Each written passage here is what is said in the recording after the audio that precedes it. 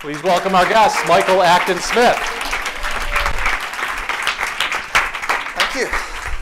That's a nice little reel right there. Thank you. Get you fired up. Jason made that. Where's Jason? Where's There he Jason? is. Thank you, Jason. Jason, good work.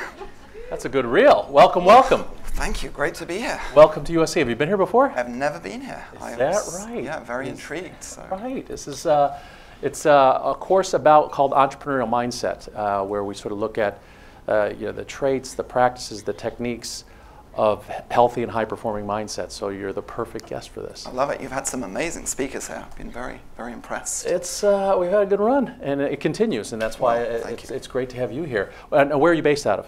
So London originally, but I moved to San Francisco about 4 years ago. So that's where our headquarters is. But we're expanding our presence here in LA. So we've got most of the Calm LA team here tonight, and we think that's going to be one of our big growth areas. Excellent. So Let's talk about that. Let's talk about that. Welcome to everybody. You've got 18 to 22-year-old undergrads primarily. There are some grads in here. Some of whom are going in the job market. So if you interns and positions, please let us know. But tell us where Calm stands today, just general scope and reach, and what you plan to do in LA. Well, Calm today, we saw some of the stats up on the screen. It's been an amazing journey. It's about 7 years since we kicked it off. And originally, my business partner, Alex, and I, we shared a house in London, and we wanted to set up a business together, and we'd always kick around ideas as we played FIFA on our Xbox. And Alex said, there's this domain name that's available, calm.com. We should try and buy it. I said, yeah, wow, that sounds awesome. What a great brand we could build. I said, how much is it? He said, the guy wants $1 million for it. So I said, that's not going to happen. But we negotiated and we chatted, and over about the space of a year, we got him way, way down on the price. We just thought there was something magical about that name. And we were able to eventually buy it for much less. We actually offered him 5% of the company, which would be worth about $50 million now, and he turned us down. So I think he's kicking himself. And then before Calm.com, Alex had a similar business to Calm called loginchillout.com, which wasn't quite as snappy. It wasn't worth $1 million. Right? But that was the kind of starting point. Long story short, we just felt there was this shift that was going to happen in the world. We felt we were heading towards peak screen, peak social media, anxiety, depression, stress. All these modern challenges were growing, and we wanted to build the brand and a kind of solution for that. So that was the initial acorn that we planted. It's funny that the name and the domain site came first, or you had a related business, so it sort of didn't come exactly first. But you knew you were going to do. You didn't know exactly what you were going to do with it, right? When you bought it. Exactly. Yeah, we didn't know it was going to be meditation. We didn't think we'd be getting into sleep. We felt that was the big North Star. That was the top of the mountain we wanted to climb, and no idea how we'd get there. That's fascinating. Okay, I want to dive into it because you notice he said we wanted to solve a problem, and everybody starts a business generally to solve a problem, or they're already a customer, or they know that something's not being met. Quickly, can we just cover sort of your background and growing up? Where'd you grow up? How big of a family? And what did your parents do for work? So my dad was a librarian and a teacher. He used to bring all these amazing books home for me and my sister. So that sort of gave me a love of books and reading and personal development. I grew up in a little town called Marlow in Buckinghamshire in England. Anyone been to Marlow or heard of it? No. It's very small. It's on the River Thames. It's very sleepy and quiet and stress-free. I couldn't wait to get away when I lived there, and now I love going back. A very sort of special place. And then I went to university in Birmingham. I studied geography because I had no idea what I wanted to do. Someone told me it was only about 4 hours a week, and it was the most fun students, so I thought that sounded good.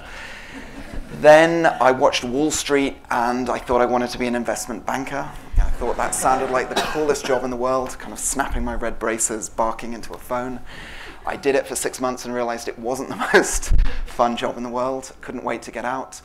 And with a friend of mine set up an e-commerce site called hotbox.co.uk back in the late 90s, just as the internet was starting to bubble up and take shape. So late 90s, you've done 6 months at an investment bank, and this is not from. How many of you have even seen the original Wall Street? Gordon Gekko. Good movie. Yeah. Just, the references, they're so young, you know. They're like, we've seen the third remake.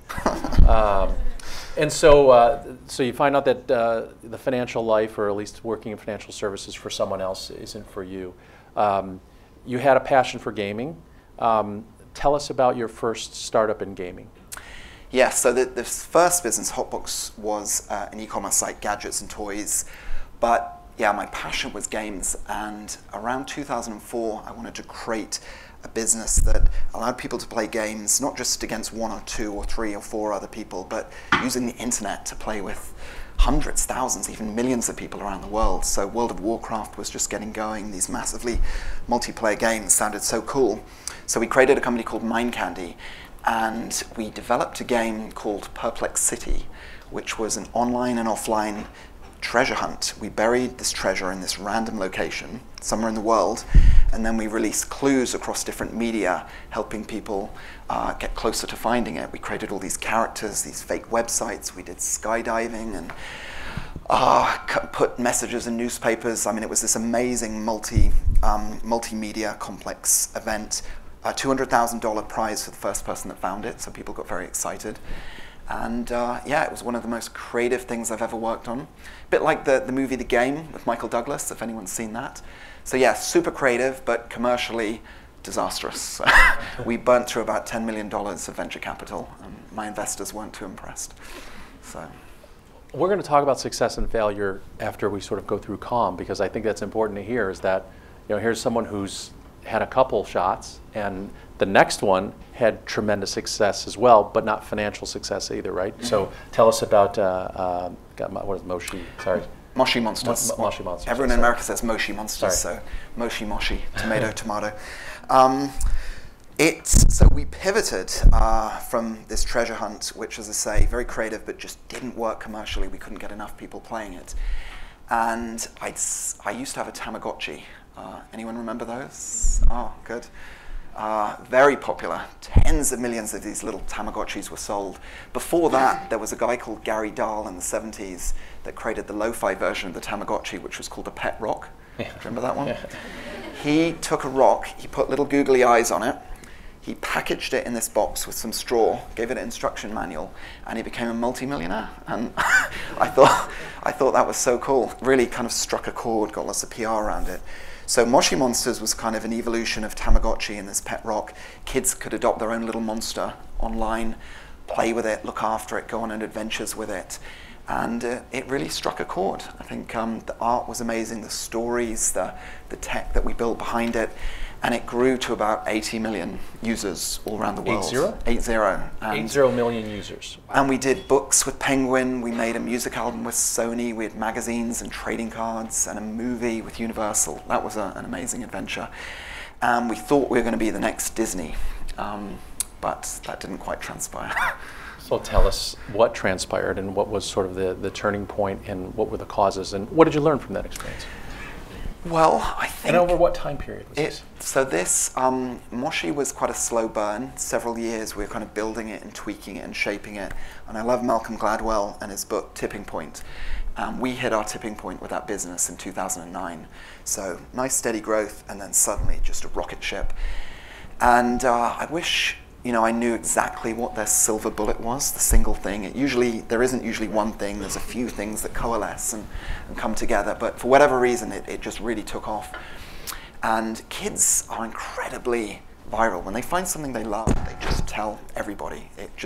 We'd get one sign up in a school, and the next day we'd have 30, and the day after, the whole school. It was really fascinating to watch it grow in that manner. And our graphs were just going up and to the right, and we thought it would continue. And I think the really valuable lesson was, just because things are doing that doesn't mean they'll do that forever. And the challenging thing about kids' entertainment is that just because you're hot one minute, you won't be the next day. Kids move on to the next thing very quickly. And in the summer of 2012, that happened to us. And our numbers just we thought there was a problem with our data, and everything just started to slow down and then implode. So yeah, we went from thinking we were going to be the next Disney to having very stressful board meetings, to having to lay off hundreds of people, and yeah, that was quite a painful experience. And where did that leave you, sort of emotionally, career-wise, confidence-wise? You know, a lot of times we're up here and you've got a very successful founder saying, talking in retrospect, and you're in the middle of your story, but that he's created $1 billion app, and so you don't want to romanticize how difficult this is. You had 2 or 3 shots before Calm. Gut-wrenching, ton of time. Where were you left at the end of Mashima? Yeah, so as an entrepreneur, you tie yourself to your business so tightly that if the business is failing, you kind of really feel that very strongly. A lot of my friends and family had invested, had kind of huge pressure from everyone that had faith in us. So it was a really scary time letting people go. We'd hired over 200 people, and over 5 rounds we had to make multiple redundancies, and I had to get up in front of the whole company and go through that. So that was really tough for everyone involved. The usual, sleepless nights, just massive stress, as close to burnout as I've ever been. Just had headaches all the time, and just couldn't kind of step away from the feeling of just massive failure, that this thing I'd built over years and promised so many people that had come on the journey, that it hadn't worked. So yeah, it wasn't a very fun time. That's kind of the dark side of entrepreneurship. It's, everyone has to be prepared to go there. I mean, truly the difference between an entrepreneur and a manager is, do you have the stomach to endure some of this? Because it is sleepless nights, it's tragedies at work, it's not making payroll, it's laying people off or firing people that their livelihoods and families depend on it. From that place and that lower point, was your mental health and stress level, did that lead you to start looking into meditation or mindfulness? And when did you? Because you weren't always a believer. No. Like a lot of people, I was quite cynical. And Alex, my co-founder, had been meditating since he was a teenager. He kind of really got it, and he'd often prod me and say, dude, you're going through a tough time, why don't you try meditation? And I'd be like, why don't you try fucking off? It's the last thing anyone wants to hear when they are stressed. I don't know if I'm allowed to swear here, but a bit late for that. So yeah, I was definitely didn't get it. And I think it had a real kind of PR problem. I think people associated meditation and mindfulness with sort of the counterculture, with religion, with woo-woo. I just didn't think it was valuable. But I did something that I'd never done before during this really stressful period. I went away on a holiday, all on my own, for a week. And I basically took a ton of books. I read a load of research papers. I properly tried to give this meditation thing a go.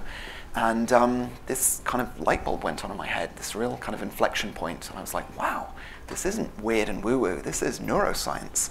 This is a way of rewiring the human brain. This is enabling us to kind of not get caught up in our thoughts. It's like going to the gym for our brains. Who doesn't want to have, a stronger mind? And the benefits are just extraordinary. Again, backed by science. Everything from giving you better sleep, to improving your relationships, to strengthening your immune system. So I went to Alex when I came back, and I was like, okay, I kind of get this. This should be a key part of Calm. We need to figure out how we can tell the world about this and bang the drums. And yeah, that was a really important point. So you were customer zero, basically, ground zero of the app. Is that when you sort of fit the mission of the company, the purpose of the company, with the problem that you saw? And so what was the original vision for Calm when you, in this iteration, not the original one, but? Yeah, so as I said at the start, we just loved the name and we just loved the idea of helping people relax. We didn't quite know how we were going to execute on it. And we recognized that meditation could be a really powerful way of doing that. And we connected with an incredible teacher in Toronto called Tamara Levitt, who is a great writer and narrator. She has this beautiful voice. So she was able to create the first sessions and the lessons, which people really clicked with. And we were off to the races, and people just loved it. And again, it wasn't an immediate success. It still took a few years to kind of get to the scale that we're nearer now. Sure. She's led me to sleep many times. Actually, wonderful. Yeah, it's a wonderful calming voice. Yeah, it's fantastic. And so you mentioned, some of the macro factors. When you're looking to start a company or a business, you're looking to solve a problem, but you want to look at what the terrain looks like, right? Not just the competitive, but like what trends are happening, because you don't want to be pushing a rock uphill all the time. You want to get some wind in your back. And so you saw that there was just more, sort of acceptance, and not just acceptance, but just this trend towards mental health, this trend towards taking care of your mind like you take care of your body. It wasn't just California and Southern California that believed it anymore. Very, very un-British thing probably to go into this. It's interesting because there's a paradigm in marketing that says aspirin outsells vitamins, right? So a painkiller, when someone's going to invest in you, they used to say, I want to see the pain. I don't just want to see the pain or a Band-Aid. I want to see a bloody arm with a tourniquet, that much of a pain to solve. And they'd say, well, look at aspirin. Aspirin solves pain. Vitamins are they're nice to have. Did you notice that it went, meditation and mindfulness went from it's nice to have to truly being a pain point for people in their lives? Yeah, I think this is a really, really good point, and connected to this idea about timing, launching something when the market is before the market is quite ready for it. I think there's a great analogy for entrepreneurship. It's like surfing. You want to be early before the wave arrives, but you don't want to be too late when the wave is already broken. There's a real sweet spot. And I think this is what a lot of entrepreneurs do, but because there's so much capital out there at the moment, it's never been easier to launch a business. You can do it in a moment and raise money and use all the tools to get going. But I think the truly successful entrepreneurs and businesses spend quite a bit of time before they actually start doing the research, that hard work, sometimes for years, trying to figure out if the timing is there. Because timing is more important than team. It's more important than how capitalized the business is. So many other elements. Bill Gross talks about this a lot as the secret factor. So the key is to get going before that market has broken. And as an entrepreneur, you're always looking for those things that are going to, which society is going to change its opinion on something. And if you have a business that's riding that wave when that shift happens, my God, it's exactly as you say. It's not like pushing a rock up a hill, which most of entrepreneurship is. It is rolling it down the hill. It's the wind in your sails. People want to work for you. Journalists want to write about it. So I think that's important. So meditation and mindfulness, we spotted pretty early that was going to be a big thing. And there's other areas, if you do the research, if you keep your eyes open for what is going on in the zeitgeist, you can see this happening. So it happened recently with plant-based diets and, Impossible and Beyond Meat. Just a few years ago, that was super weird and niche. Now it's everywhere. It's happening with psychedelics. The idea of, taking acid or MDMA or ketamine to help with mental health was crazy and illegal a few years ago, and now that is about to become a huge industry. So yeah, I'd say that's incredibly important to get that timing right. And you talked about the last business, but this one also catching this wave. What you want is what they call a viral loop, whereas if somebody signs up, you tell 10 friends and they start signing up without spending a lot of money. And as a digital app, the beauty of digital or e-commerce is that you see everything. You have more visibility into the analytics and operations of your business than any brick and mortar business probably could ever have. What are the things that you focused on both early stage and now that you really keep attuned to? And if you can, explain what customer acquisition costs are and long-term value. Well, it's not all business majors, and I just want to make sure everyone understands that. Of course, absolutely. So, again, one of the signals to tell you that you've got something great is that you have that organic and that word of mouth in the early days. So we tried to raise money for Calm beyond our seed round, but we had no's, endless no's, dozens and dozens of no's. So we had no choice but to try and be profitable. We didn't have cash to do marketing. And we got to about 8 million downloads before spending anything on marketing. And I'm a huge believer in thinking about marketing. It's basically you want to spend once the bonfire is going rather than trying to spend to spark it, if that makes sense, because you can waste a lot of money if you haven't quite got product market fit. But once you've got product market fit, then you need that skill set of expert growth folks and user acquisition and performance marketing folks, and we have a world-class team at Calm. So yeah, you look at the LTV, which is the lifetime value of your customers, and you look at your CAC, which is your customer acquisition cost, and you better make sure your LTV is a lot higher than your CAC. The ratio that you want to try and get to once a business is humming is at least kind of 3 to 1. So for every dollar you put in, you get $3 back. That gets harder to maintain that relationship as the business scales and matures. But those are kind of very important metrics we look at. Others, for a subscription business like ours, and I absolutely love digital subscription businesses. There are a lot of business models out there, but if you can create your own digital content, so your margin is very high. If you can have customers that love what you do and pay you and stay month after month, year after year, you've got a great formula for a successful business. So for subscription businesses like Spotify and Calm and Netflix, a key metric is retention. So you want to make sure, there's no point acquiring these customers if you lose them after a year. You want to make sure they stay from year 1 to year 2, and then from year 2, hopefully for life. And companies like Netflix and Spotify have retention levels extraordinarily high, like 90% plus. Calm isn't quite there yet, but we're spending a lot of time creating the content, creating the experience to get that retention number up. So everyone understand that? Makes sense? How much it costs to acquire a customer, how much that customer will spend over her lifetime, with the business, and then churn. You know, how many people are churning in, because it's way easier to keep, and it's way more efficient to keep an existing customer than to spend to get a new customer. And so that's just the nature of it. It's not that terribly difficult. You know, there are two large players sort of dominating this space. What do you view Calm's competitive advantage to be? Yeah, so we get asked this a lot. You know, I think there's over 1,000 mindfulness, meditation, sleep apps in the App Store now. It's an incredibly competitive space, but two have really kind of emerged from the crowd. One is Headspace and one is Calm. And Headspace is fantastic. You know, they started a little earlier than us. They're very good at teaching mindfulness. Andy is a monk, and their lessons are fantastic. But I think what Calm did, and I think it's very important, you know, I love this philosophy of blue ocean versus red ocean. And the red ocean is when you're competing in a market, you know, like Pepsi v Coke, where it's hard to expand it. You're fighting over fractions of percentage points of market share. Blue ocean is saying, you know what, we're going to sail our ship out of this bloody red ocean into a completely new ocean. We're going to define and create our own market.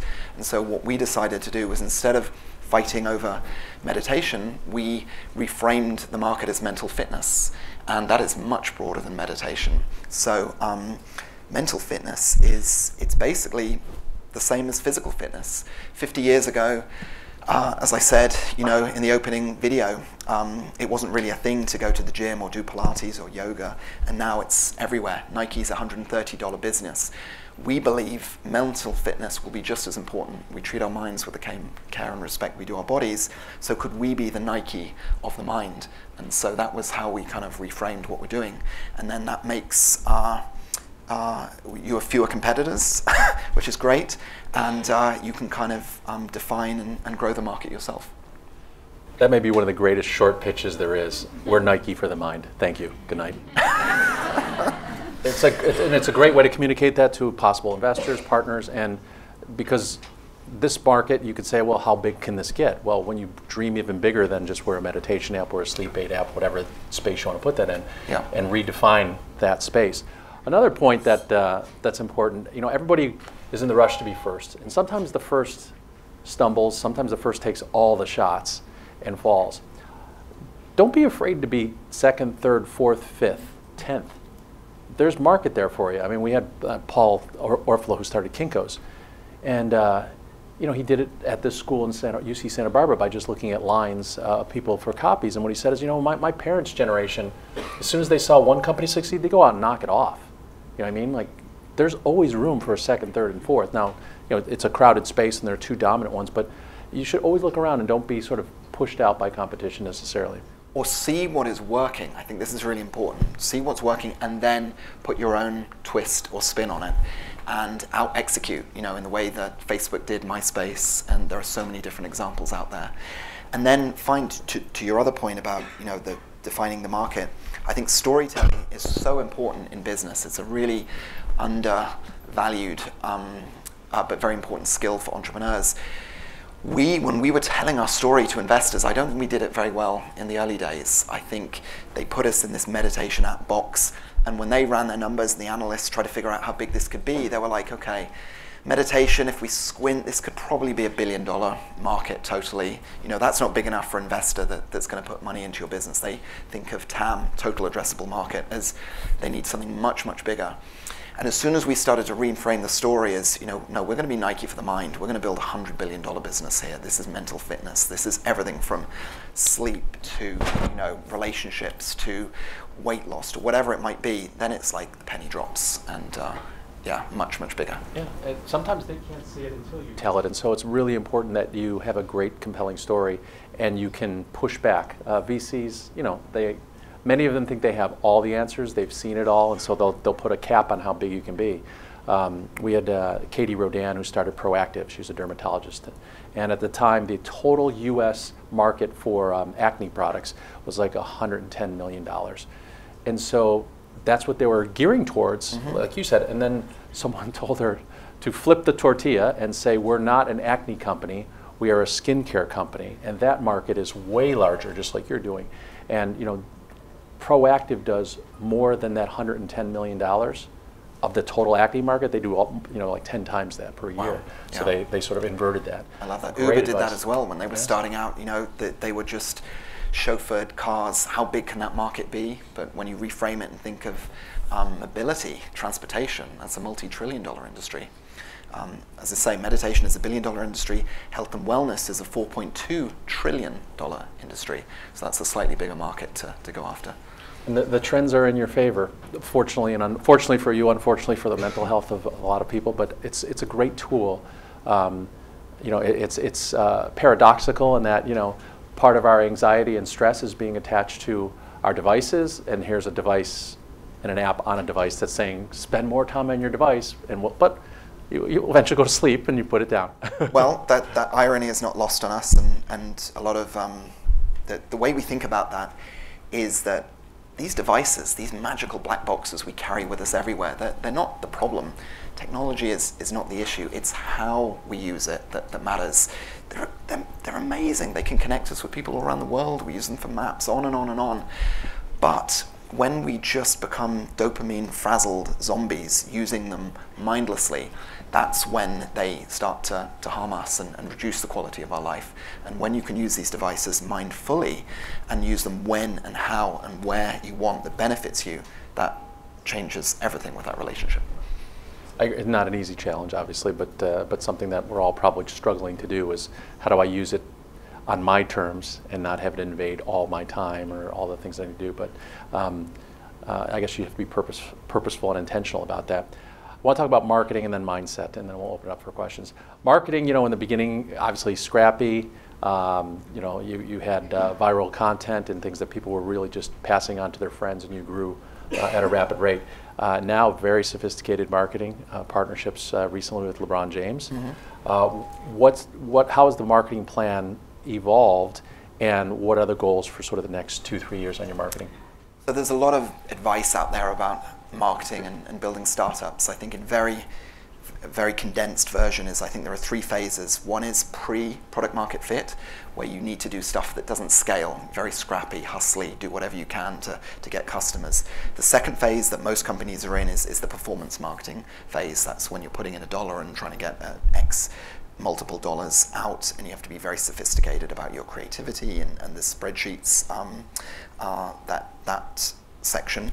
And then Calm is now moving.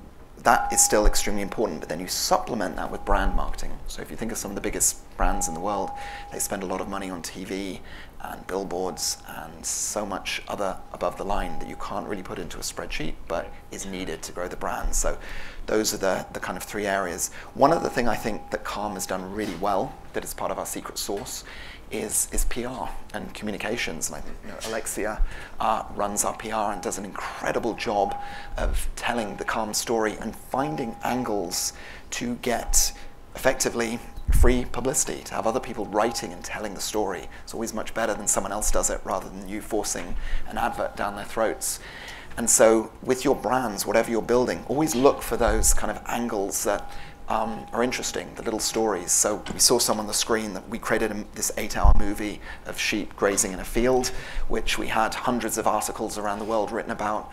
We took the GDPR legislation and thought it was pretty boring, so we turned it into a sleep story and got someone to read it, and got hundreds of articles for that. So always looking for these little angles which are so powerful, and then they create these little ripples that drive a huge amount of traffic to your business. Okay, so that's the marketing side. You mentioned that you've raised some money. I think you've done 3 rounds. There's like a seed, an A, and a B. Yep. Total amount you've raised to date? About 140 million. Okay. And who are some of the investors that are the... So A round was Insight Ventures, B round was TPG and Lightspeed, and yeah, they've been great investors. I think one of the things we're very proud of is that the business is growing very rapidly, but is profitable. Not making huge sort of EBITDA profits, but we are above break even, which I think is pretty rare. You know, you see a lot of companies in the valley growing incredibly quickly, but burning through hundreds of millions of dollars. And I think the market very recently has shifted to focus much more on profit than top line growth. Especially in Southern California firms. Traditionally, venture capital in the Bay Area was a little bit more, say, lenient on investing in companies that were scaling but not making money. Southern California, our venture capital community typically likes to see profits sooner. Mm-hmm. Maybe that's changing a little bit as we mature. Everyone's in a race to raise money, and Michael mentioned how they raised money after they had sort of proven that the product was catching on. So you think that money is the thing that matters. It helps you scale, but you would rather have a great concept and very little money than a mediocre concept and endless money. And the reason being is, if you've got a great concept and not a lot of money, you have to figure it out. You have to really be sort of scrappy and understand it. If you've got endless money, you just throw money at the problem. Yeah, well said. I think I love beautiful constraints. You know, if a creative person is given a sheet of paper and told to just create, what the hell do they do? But putting constraints on something, I think, is where the magic comes from. And I think it's the same in business. Yeah, if you have lots of cash, you chase every shiny object, you suddenly do a lot of things quite well. If you're forced to have that discipline of just doing a few things, I think it makes a massive difference. And we've raised a lot of money, but we've spent very, very little of it, as I say, which we're quite proud of. So you got a runway. I'm not going in order, but I'm thinking about when you released your product, again, for students who are thinking of launching a company or a technology. When you put it out there the first time, was it perfect?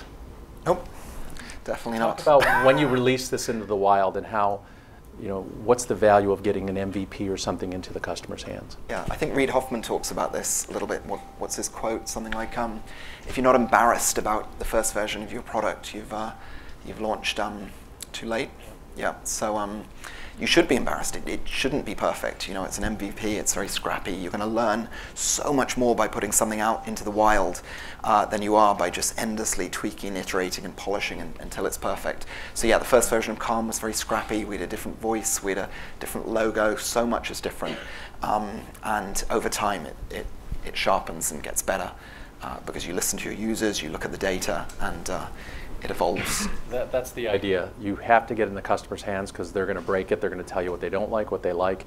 I made that mistake. I had a digital company, a video company, and I had a bunch of people saying, "Let's go, let's go, let's go," and I was like, "Oh, let's tweak this. Let's make it look a little nicer." And it wasn't the linchpin in what happened, but it was a lesson. Just like get it into your customer's hands and let them play around with it because you have to adapt. Yep. Yeah.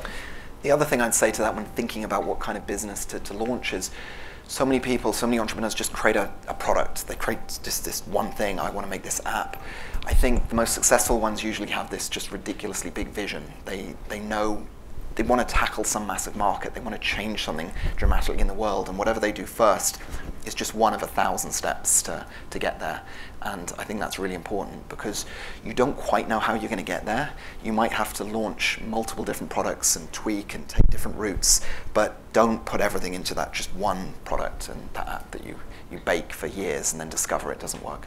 I'm smiling because you said like something that I really love to hear is that when you're envisioning and you have a big vision as a founder, you shouldn't have the answers, not all of them. If you have the answers of every step that you're going to take in order to get there, then you're not dreaming big enough. You can have a laundromat, a business that's been done many times before and know every step of the way, that's fine if you want a lifestyle business. If you want something that scales, there's no way. Every entrepreneur that sat here said, had I known then what I know now, I would have never started the company, all the things that can come up. And so that's sort of the entrepreneurial mindset, the growth mindset that Varun talked about. Is just like, how do you adapt to change, to setback? There are going to be a ton. How do you regulate emotion? How do you, without losing your mind every time something goes wrong? Those are the things that matter and actually tie into why something like Calm is so popular. How do you regulate emotion in competitive and high stress environments? So let's talk mindset, and then we'll open up to questions from students. Do you have a personal philosophy that you've sort of thought about and articulated? In terms of business or life? Or Yours. Well, that's a big question. Still thinking and shaping it. I think my personal philosophy on life is similar to the mission of Calm, to be happy and healthy, and for everyone around me, colleagues, friends, family, to be happy and healthy as well. I think there's not much more important to life than that. And we get caught, we get sidetracked chasing the wrong things, shiny objects and cars and arrays and whatever, but that all is kind of secondary to health and happiness. And so what core values, besides health and happiness, what other core values do you try and instill in the culture at Calm? So we have a few. We went through this exercise recently. We have 8 kind of principles that we think about. Just some of them are growth mindset.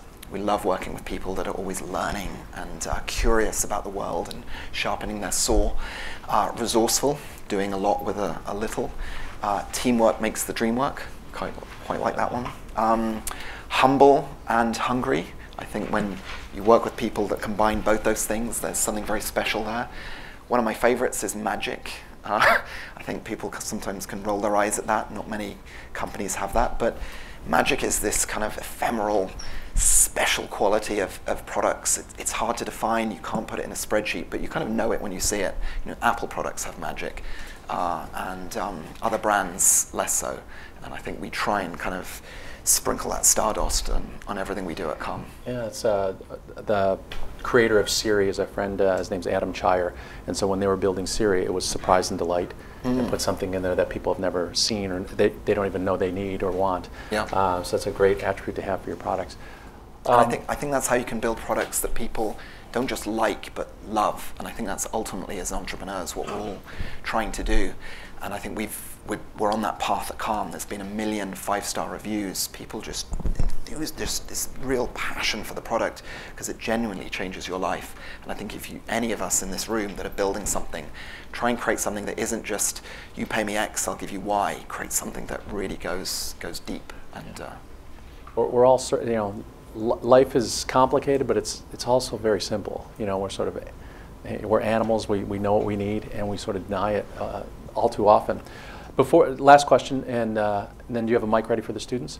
Let's talk success and failure, and I don't mean to label anything because, you know, I think failure is in the eyes of the beholder, and so is success. You've had, you know, a couple ones that didn't work out.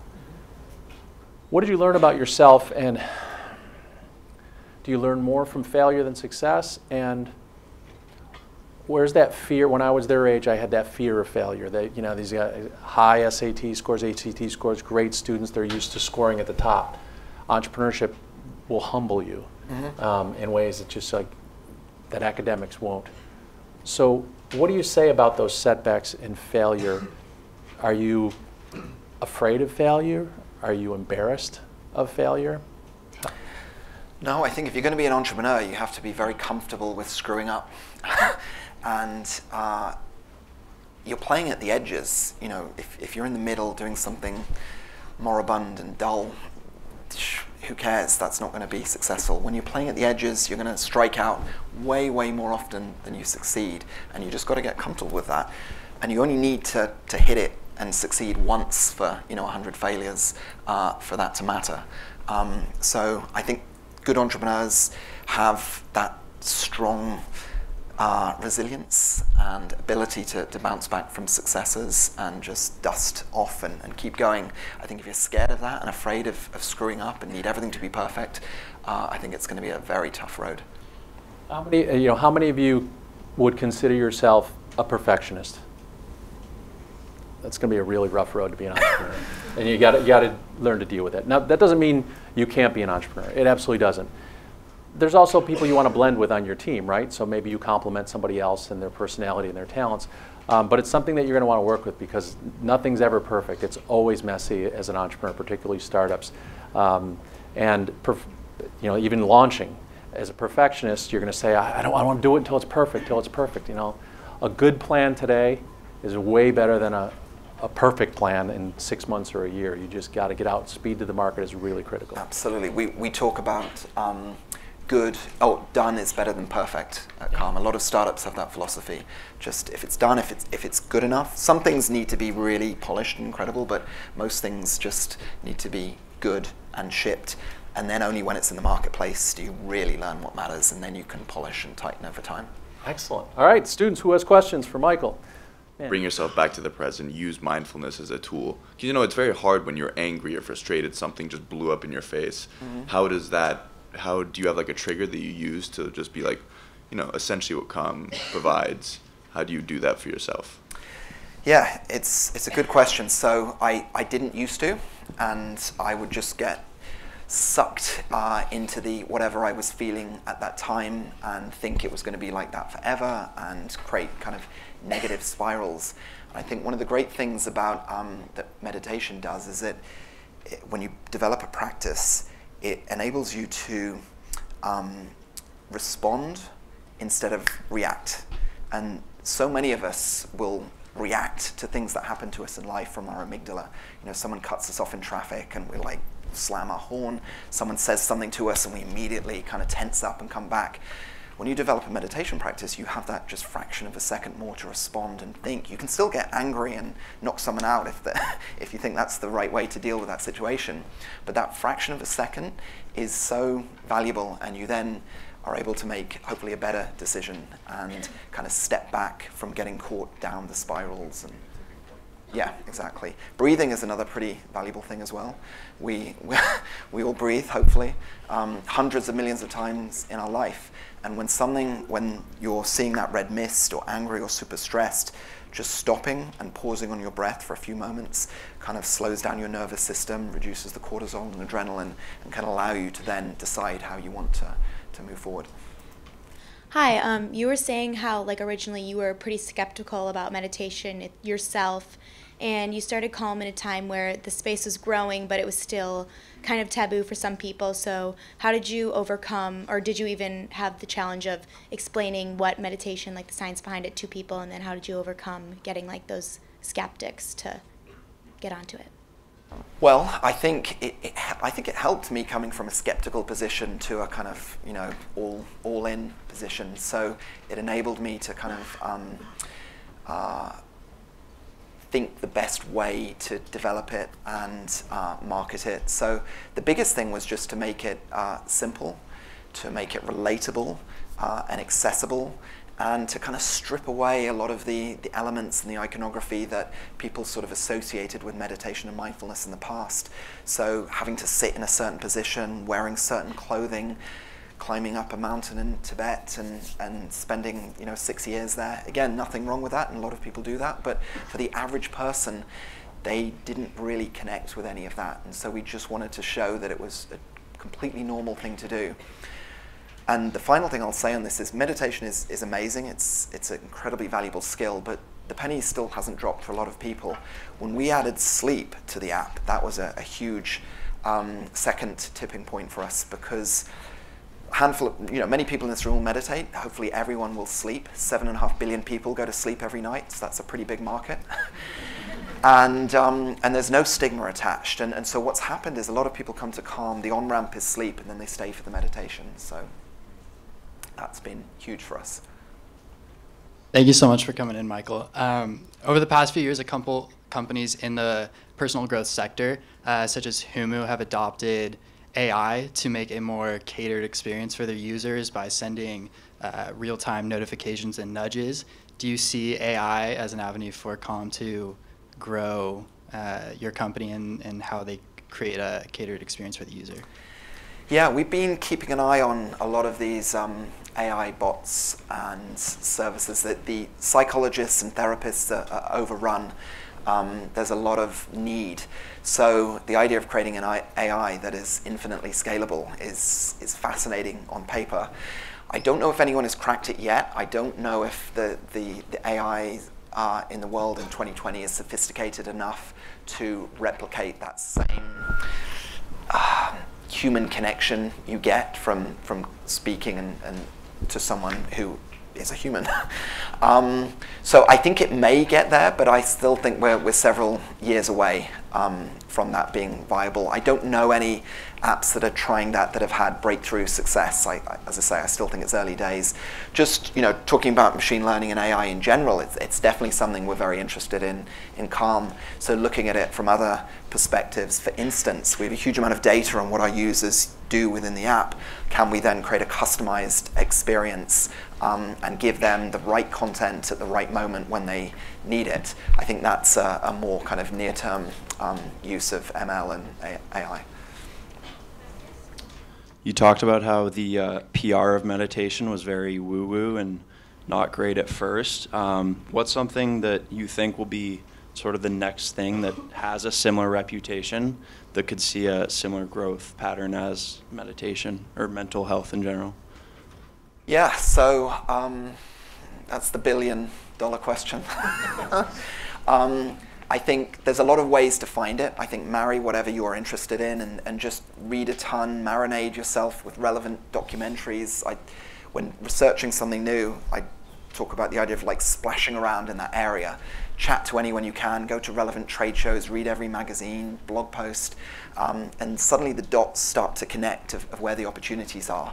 But to answer the specific question, I mentioned it earlier, I think what's going on with in the mental health space with these illegal compounds that have been kind of vilified for decades, and suddenly society is starting to shift and go, hang on a minute, maybe the answer to some of the biggest mental health problems in the world could be these drugs that I mentioned. I think there's absolutely fascinating research going on there at the moment, and I'm pretty confident that's going to be a massive area. No companies have gone public in that space yet. There's a few that are kind of bubbling away and probably will over the next year or two, and I think they will be very exciting areas to keep an eye on. And then just the whole ecosystem that will be built around that. So you can't give someone a high dose of psilocybin, magic mushroom, and then expect them to be healed. Where do they do it? Who's going to build the clinics? Who's going to train the therapists? Who's going to provide the aftercare service? So I think there's some really exciting stuff happening there that's a commercial opportunity and also good for the world. Hello, Michael. Thank you very much for being here tonight. So I have this question, I'm wondering, besides those mindset or qualities you just mentioned, like being an entrepreneur as in this industry, I would like to know what do you think are some other more specific qualities or personalities or even skill sets for people who, say, want to work in this industry of mindfulness? Thank you. Well, I think being mindful would be good, and having a meditation practice, leading a healthy life, taking care of the the 4 pillars, physical fitness, mental fitness, sleep, and nutrition. So those are all important. And then marrying that, if you want to be an entrepreneur and work in this space or even go into a startup, having a growth mindset, being relentless, being ambitious, being driven, wanting to work hard, I think all of those are really important attributes. Hi, thank you for speaking today. My question is, how do you get people to pay for things that people would normally assume that they don't need or that they can get for free? For example, do you see a world where anyone would actually pay for something like social media? Well, a lot of the pushback we got in the early days of Calm from investors was, what you're doing is crazy. You can get free meditation content on YouTube. There's hundreds and hundreds of hours. And our answer to that is that, it's very easy to create content, but it's very hard to create really special content that people want to pay for. And it's the same with endless hours of content on YouTube, but people will pay for Netflix because that's very special content. So I think I think that's how you kind of crack that. Hey, Michael. So I've seen Calm and its ads on like YouTube, Instagram, stuff like that. I just want to know, how big do you think social media of a role did it play in terms of, you expanding Calm and, who are your target audiences when you're in terms of advertisement? Just your thoughts on that. Say it again, sorry, how big social media? Like how big of a role did social media have? How big of an impact did it have in terms of you scaling up, like in terms of advertisement? Yeah, that's a really interesting thought. I wonder if Calm would have got to this scale this quickly without social media, and the answer is probably not. I think it's a massively important accelerant. So Facebook is this absolutely incredible way of reaching people at huge scale for relatively little money compared to every other advertising form that's gone before. And a big chunk, 60% odd of our marketing spend goes to Facebook and Instagram. We're trying to wean ourselves off that, but it's still really important. So yes, so it's amazing. Billions of people out there that you can reach, and I think it's a massive part of it. Having one product and not putting everything there, but having the big vision too.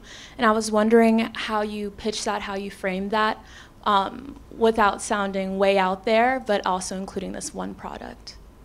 Well, so as I mentioned earlier, we kind of got it wrong in the early days, where we were framing ourselves more as a meditation solution, which people just couldn't see being that big a potential market. And it was then just spending a lot of time rethinking, and I think the phrase Nike for the mind has been enormous for us. That is an instant like, oh wow, okay, I kind of get that. So it's a bit of a cliche to say, the Uber of X or the eBay of Y or whatever. But so try, come up with something creative that works, but is like a shorthand way of people instantly going, oh, you're thinking big, this is massive.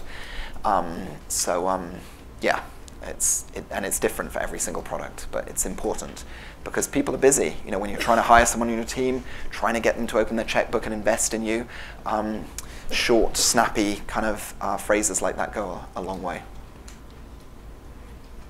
Hey Michael, thanks for coming in today. So I'm actually interested in how you actually built the product. So like how much money did you invest? How long did it take to actually code the app, get it up on the App Store? How was your experience? How did you find the right people to do it? Yeah, thank you. Yeah, it was very scrappy and hustly in the early days. I think we used Rent-A-Coder or freelance.com, one of those sites, to find our first engineer. We found a guy in Slovenia called Samo, who is still with us to this day. And we love him, and he built the Android app, and yeah, that's been incredible. And then, yeah, we've worked with a few other kind of engineers through that source. So that's the way we did it in the early days before we could afford to pay for engineers. The design kind of Alex, my co-partner, did, and it was very scrappy and ugly, and it didn't really work. I think the interesting thing is anyone wanting to build an app, it's incredibly easy and cheap to create an app and put it in the App Store. Literally can do it for a few $1,000s. It's incredibly hard, though, to go from there to create something that people want to download, number one. Number two, want to come back to, which is number three, want to open their wallet and pay for, number four, and then want to keep paying for, retaining. So there's close to 3 million apps in the App Store, and a tiny, tiny, tiny fraction, are profitable and successful. And so, yeah, don't just have a dream, a vision of building an app and putting it out there, because that's just the tiniest part of the puzzle.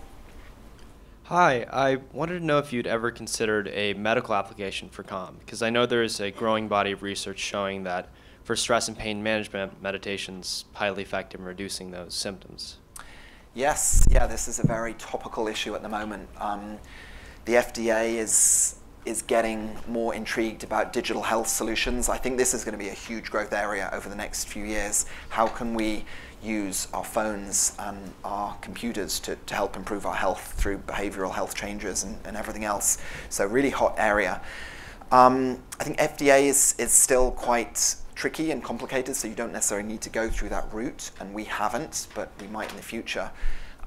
We are chatting to big healthcare providers, United and Kaiser Permanente, and these folks that have hundreds of billions of dollars in revenue, who are very intrigued. They're hard to work with. There's a lot of admin involved, but they are fascinated to see if they can use digital health solutions to reduce their downstream costs. So yeah, it's an important area. Hi, so this is kind of related. I'm just wondering, what are some future goals for Calm, and have you thought about expanding globally? Yes, so we're about 50% US. We have a brilliant international team headed up by Mavis. I don't know if she's here tonight, but very small team. They've launched this year in German, French, Portuguese, Spanish, and Korean. We're about to launch in Japanese. So big international plans. Everyone in the world has a mind. We want to reach everyone. And then in terms of where we want to go and take the brand, a big initiative this year is B2B. So we have a successful consumer product. Can we sell Calm into workplaces? And again, a few years ago, the idea of the CEO signing off and bringing mindfulness and meditation and yoga into the workplace is weird. And now that's a really hot trend and is going to continue to grow. And then working with healthcare providers as well. So we're going to try and birth a unicorn from the belly of our current unicorn and create a new one with B2B. And then the final thing I'd say is, could a brand like Calm exist beyond digital? Could we create a brand that lives as physical products? Could we have Calm tea? Could there be Calm clothing? I love the idea of creating a chain of hotels that are optimized for sleep and relaxation. I also want to buy an island one day. My investors don't laugh when I say that, but I want to buy an island and create Calm Island, the world's most relaxing resort that's optimized for healthy food and nutrition and yoga, and I think that could be a lot of fun, but one step at a time. So. Hi, Michael. Thank you so much for coming. I love the app Calm. My question is, what has been one of the most rewarding experiences you've had in founding an app that's helped millions of people? Are there any particular stories that stick out? Wow. Yeah. So I think having all these 5-star reviews in the App Store, as I say, 1 million of them is amazing. Whenever we're having a challenging day and things aren't going well, I always open up the app and just read a few random reviews. And it's just the full breadth of humanity. It's everything from little kids who couldn't sleep using the app, or kids who are getting bullied at school who use it. We've heard about couples who were on the brink of getting divorced, and then they both started doing the Daily Calm together, and it reunited their love. People who've given up Class A drugs because they developed a meditation practice and transformed their lives. People who were on the brink of suicide and had their lives saved. So huge numbers of stories, and that definitely makes, I think, working on a project like this very special. And so. Hi. So obviously Calm has a lot of content, which is amazing, but I sometimes find when I'm on the app, I don't even know where to begin, just because there's so much great stuff. I was wondering how you personally incorporate Calm into your everyday life, and maybe some of your favorite content or what you do every day, like kind of your favorite parts about the app. Yeah, it is a bit bewildering. We have an amazing content team, and we're very creative, so we're just adding a lot of new stuff into the app. Nick here is working on a really exciting new project. Courtney runs music. There's so much there. So I think we need to get better at helping guide users and presenting the right content that they want, rather than just throwing everything at them. So for me personally, I love the Daily Calm. I think that's such a great way to meditate. You get something new every day. There's a lesson. There's kind of a story that Tamara tells. At 10 a.m. every day, our team gather to do the Daily Calm. And we're also busy. Not everyone manages to do it every day, but I think that's a lovely way of kind of connecting with colleagues and starting the day off right. I also love the sleep stories, which we've got. Matthew McConaughey recorded one, which was very popular. Popular more with the ladies than the men. We get a lot of husbands writing to us saying, all my wife wants to do these days is listen to Bloody Matthew. So that's quite entertaining. So yeah, sleep is one of the areas I love. I just love this idea of turning bedtime into something that's entertaining, something interesting. We all loved having stories read to us when we were kids. Why should that stop when we're older? So yeah, those are some of my favorite bits. Hello. Hello. Thank you for coming and speaking. with us today. I was curious, who do you look up to in life? Like, who are some of your heroes, people that inspire you, and why? Wow. Well, I'm a huge, as I mentioned right at the start, huge consumer of books, and I just love reading. So many examples to mention. Richard Branson, I think, is brilliant. I love the way he just adds a playfulness to business, and he bought an island, and it worked out pretty well for him. And he just looks like he's having fun, and business should be. The business shouldn't be this wearing suits and grey and boring. It's fascinating. You get to meet incredible people. You get to travel the world. You get to speak at events like this. You get to kind of come up with ideas bubbling around your head and put them out in the world. So yeah, he's a huge hero. And his book, I think his first book, Losing My Virginity, is really good. More contemporary, I love Bob Iger, the CEO of Disney. His new book is fantastic and talks about his entire career and how he bought Pixar and Lucas and Marvel. And he's just such a great leader, very strong ethics. And so I think those are two examples. I could name hundreds, but yeah, those are two.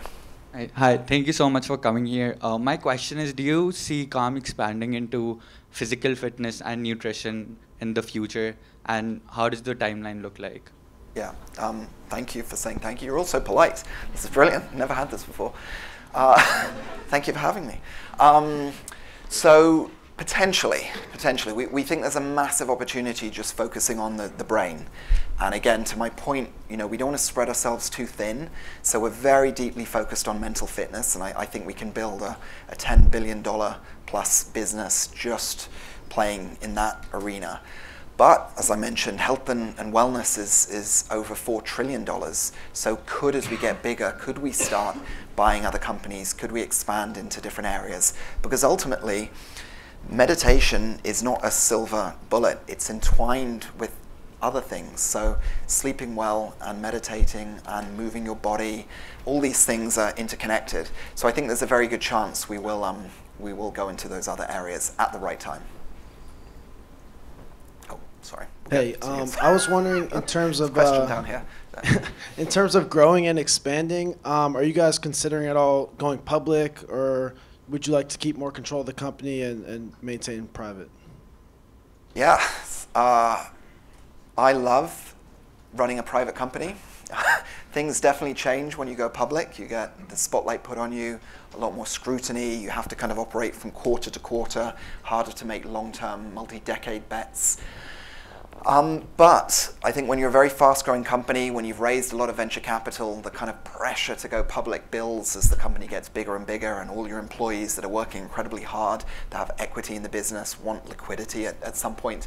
So I think it will happen. I think it's more likely than selling the business, because we think this is a once-in-a-lifetime opportunity. But we still got a bit of work to do before we're ready to go public. I think we're watching very carefully what's going on at the moment. Casper's having a troubling time. I think they've, their S1 was pulled apart. WeWork had more than a troubling time, blew up the whole business. So you've got to do it at the right time. And we don't even have a CFO or a COO at the moment, so I think we've got to get those in place. And we're still only 100 people, so yeah, a little way to go. So obviously the endorsement of LeBron James was extremely expensive, and it's probably the first in this kind of mindfulness space. Do you mind talking about the criteria that your team kind of decided on, and any other, whether it was athletes or influencers that you thought your team would endorse other than LeBron James?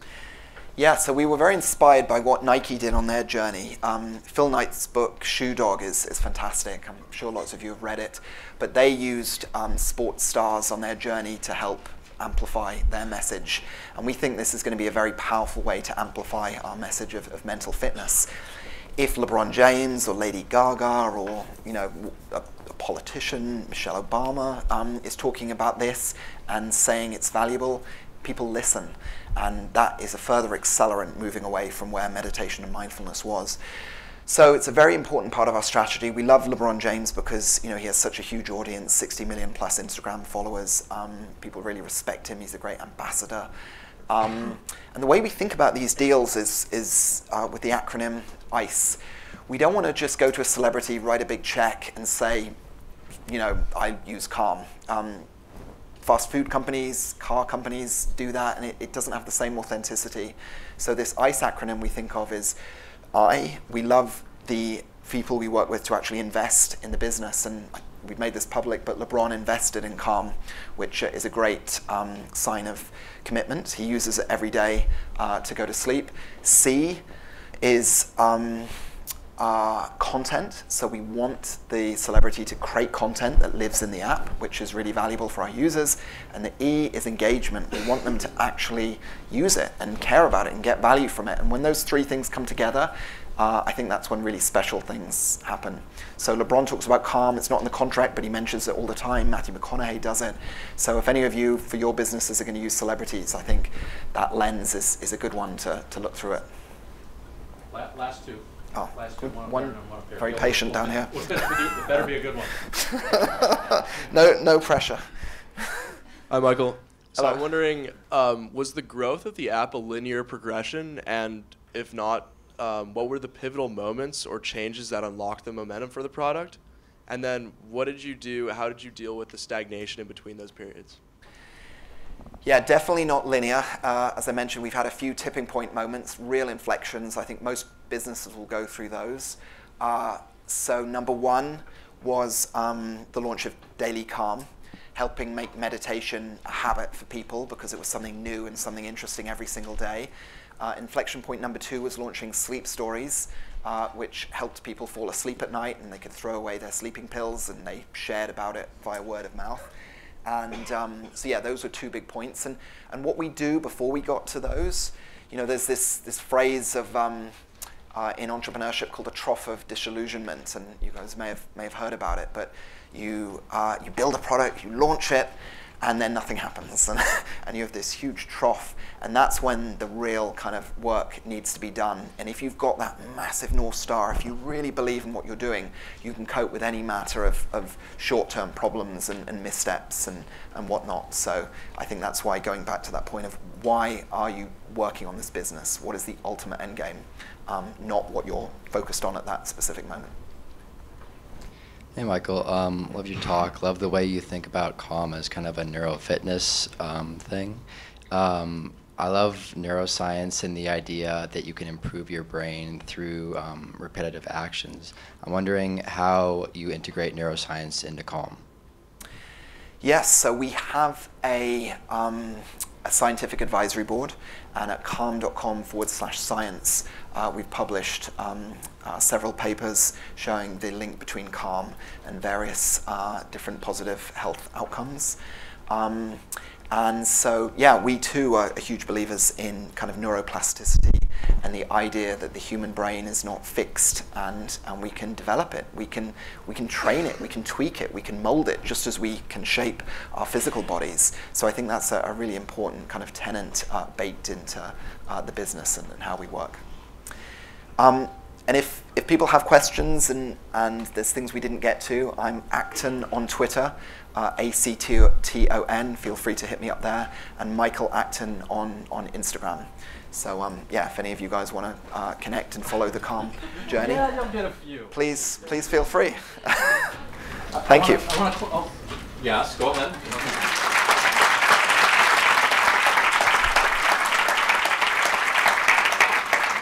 2 points. One, just because you wear a gray suit does not mean you're boring.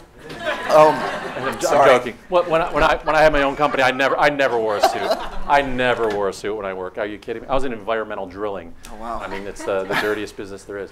And then just really to thank you. There's so many things. 5 years from now, what are you going to remember from Michael's? Oh, also, for internships, jobs, do you have someone here they should contact? You've got this great talent. If there's anyone at your company that they should look, or anywhere they should look, is there a place on the website? We have a careers page. I think, yeah, if you just search Calm Careers, and got videos and stuff about what we're doing. We've never launched an official intern project. I think it's probably about time that we do. So yeah, if you really are interested, I'm sure you'll find a way online of reaching me or some of the other folks in the business. So You got a lot of people interested in this space. How many people really like this space, mental health, wellness? I do too. I love it. That's why we're building this Performance Science Institute to teach and research the science and applied processes of high performance mindset and wellness. So we've got, you know, NFL coach Pete Carroll and Brene Brown and Angela Duckworth, and Kobe was also part of it. So we got this momentum, and it seems like a natural fit, and that's what this class is about. So I'd much rather have them learn these tools and science and what works when they're 20 than when they're 50. It's just such a better way to live. It's a better way to live. All right, help me thank Michael Acton Smith.